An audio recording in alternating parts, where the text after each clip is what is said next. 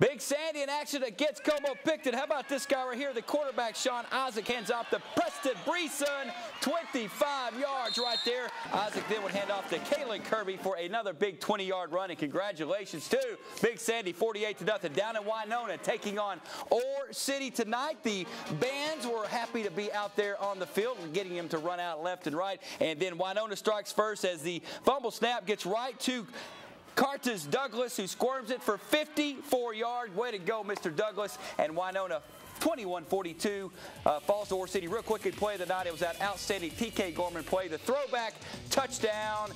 Way to go, Mr. Judah. That's it for the show for Week 3. ETFinalscore.com for all your scores and highlights. Have a great week.